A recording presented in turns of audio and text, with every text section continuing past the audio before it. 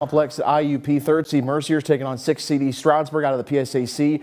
Round 1 of the NCAA men's basketball tournament. In the first, Lakers work it inside. Pip Ajayi finishes on the right block as he had nearly double-digit scoring on the day. Second half, ESU up 1, and Pip finds Nick Lang for the layup on the left block, gives the Lakers a 1-point lead. Now up 2 past the midway point of the second half. Lakers make it a 5-point edge, three-pointer, 16 for Lang on the day. Mercyhurst up 5.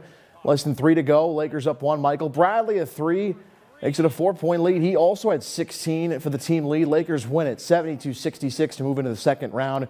As we take a look at the Plyler entry system scoreboard, and round 2 takes them to a matchup with West Liberty and former Laker Steve Kennedy. That's at 5 o'clock on Sunday at IU.